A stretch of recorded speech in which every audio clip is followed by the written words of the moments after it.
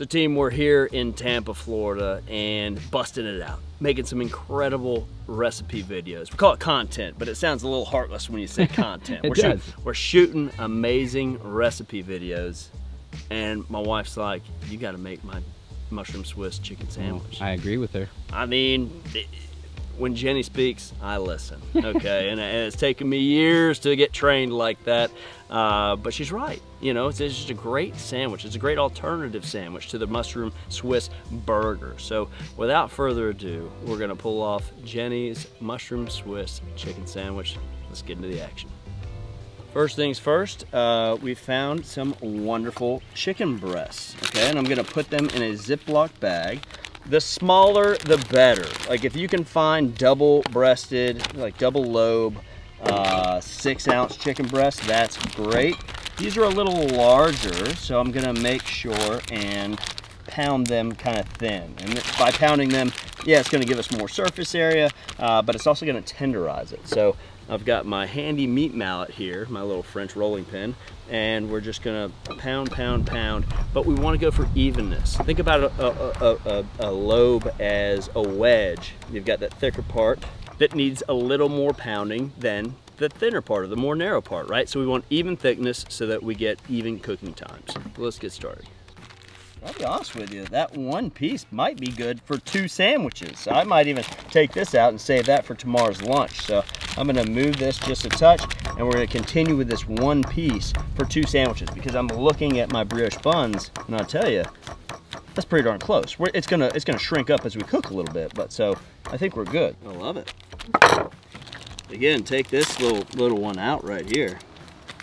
Yeah, thanks a lot. And the benefit of getting it in there and really pounding it down. Now that it's pounded and macerated a little bit, I'm gonna get a little bit of seasoning in there and a little bit of lime juice in there. And just the acid's just gonna brighten it up just a touch, okay? So, and we chose a seasoning today that actually has dehydrated lime juice in it, among other things. So this is chili lime seasoning from Lane's Barbecue. Beautiful, beautiful stuff. Just a touch of oil, and let's massage everything in.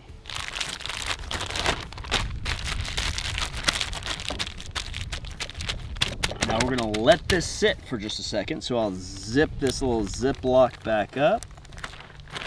We've still got a nice clean cutting board here. We're gonna do a little vegetable prep. I've got these gorgeous mushrooms that we'll just put a slight chop on, and nothing crazy. As you go crazy. As I go crazy. Well, you know, you cannot give a chef a mushroom, a cucumber, or an onion and expect there not to be a chopping spree. You know, it just happens that way. So you cut, cut, cut. Now you've got a flat side. I'll lay that flat, and that gives me the ability to just rest on this and go as fast as I like. Beautiful, okay? And that's enough for 2 burgers. We could continue on, but that's enough. I say burgers, 2 sandwiches. And then we've got the onion, and I'll just slice this nice and thin. So we're gonna put these on the flat top and caramelize them. And that's perfect, beautiful. Let's take a look at our grill setup. So I'm stabilized at about 375 Fahrenheit right now. And notice how I've got an open grill grate on the right hand side. This is where we're gonna grill our chicken breast, our marinated and seasoned chicken breast. And then on the left side here, I've got a flat top, which is where we're gonna cook some of our mushrooms and our onions, okay? And we won't forget to season those. So let's go ahead and put those mushrooms and onions and start caramelizing those. We'll put a little bit of olive oil. Beautiful. Couldn't be a mushroom Swiss burger without the mushrooms. The onions will bring a little sweetness, a little caramelization. My wife loves it. Remember, that's all gonna be hidden underneath that melted Swiss on top of that gorgeous marinated chicken breast. Now that we've got that done, and I've got my lid completely open, my draft door completely open, the temperature's gonna rise gradually. So, you know, we can have this feeling of kind of momentum, if you will. So the searing's happening, that right-hand side's gonna start heating up so I can start grilling, but we're not quite there yet. So while we're waiting for the grill to heat up, and I can hear the sizzle tell me when the chicken's gonna be ready to throw on, we're gonna go ahead and slice a little bit of tomato. We need 2 great pieces there. And do not forget to season your tomato. A little salt goes a long way on your tomato for a sandwich.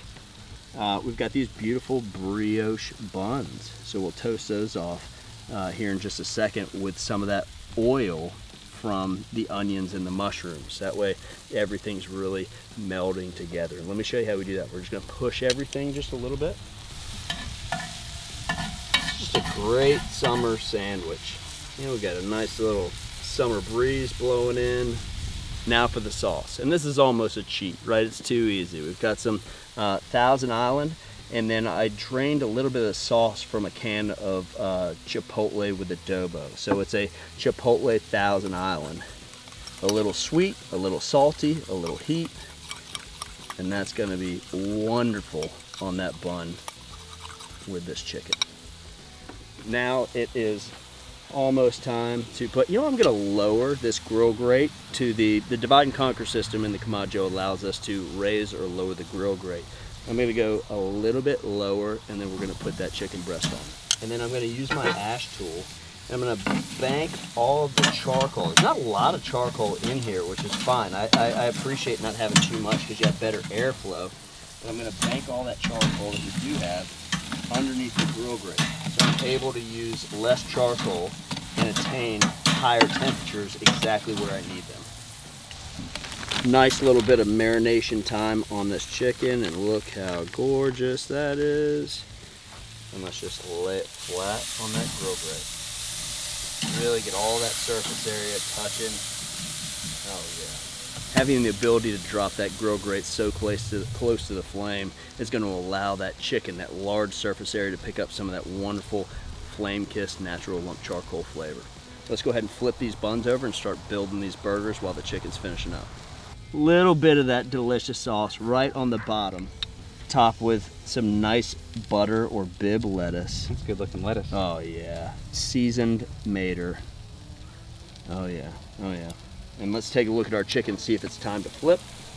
Notice how it's getting white around the edges a little bit. I'm starting to see some flame down there. Let's take a peek, let's take a peek. Oh, baby. Great caramelization, flame kiss. Let's get these top buns off before they over caramelize, quote unquote, but that's great looking. Woo! And take a look at what's going on over here. Mushrooms, onions, seasoning, fantastic. So what we're gonna do is we'll pull this chicken right on top. Let's go ahead and slice it. Anybody who's cringing about me slicing right here, it's okay. I do this all the time. Beautiful, moist, juicy, delicious chicken sandwich. Toppings, yes please. Can you hear me over the sizzle? Oh, barely. It's a good looking sizzle. Good looking sizzle? I'm trying to turn into you, Eric. Yeah. Well, chicken sandwich is something to get emotional about. This is a Jenny chicken sandwich here. Look at that, look at that, look at that. And now we're gonna utilize some of the heat retention in the dome here. Let's go ahead and sauce the top of these as well. You know what I mean? Like, we made the sauce. We might as well do the thing. Oh, baby. So this guy's ready. Remember, we need a little extra time here because of the thickness of the cheese.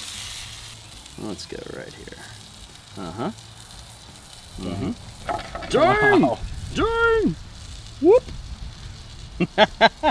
Wow. That's the chicken sandwich my wife deserves. What a stunner. You've got your mushroom Swiss chicken sandwich. Look, even the backside of that's unbelievable. This is ridiculous. You get emotional about a chicken sando. Your wife knows a few things. She was right. You were right.